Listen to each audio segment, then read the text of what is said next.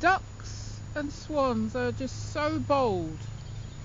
They will just go up to anybody and not be worried. They're just in their environment where they just seem to not be scared. They dominate their environment. So this is Sandy over at Great Linford, and it's a beautiful day, as you can see, absolutely picturesque. It's now the evening. You probably hear some noise in the background. They're actually cutting the grass in the churchyard at the moment behind me, but here I am again with the swans and the ducks, and just talking about their boldness.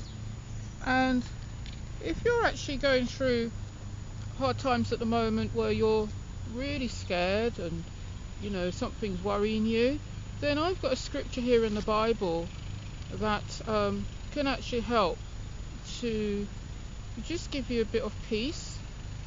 So what I'll read is Joshua, and I'll just go through the scripture while you look at the lovely environment. So it's Joshua 1, and it's actually, I'm going to read from verse 6.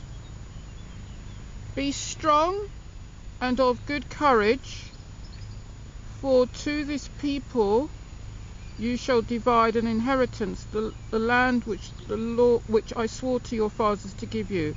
Only be strong and very courageous, that you may observe to do according to all the law which Moses my servant commanded you. Do not turn from it to the right hand or to the left, that you may be prosperous wherever you go. This book of the law shall not depart from your mouth, but you shall meditate in it day and night, that you may observe to do according to all that is written in it. For then you will make your way, and I should know this off by heart, should make your way prosperous. I'm just turning the page. And then you will have good success. Have I not commanded you? Be strong and of good courage. Do not be afraid, nor be dismayed, for your Lord your God is with you wherever you go. So I hope that's a blessing to somebody today.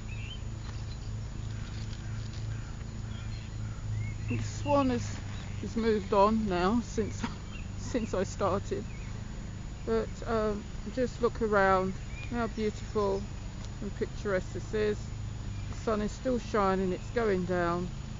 It's about 7 o'clock in the evening, but this is just a different viewpoint. You can see the cottages just across there, and you can see the lovely environment that I'm in. So with that, I hope this blesses someone this evening. Thank you.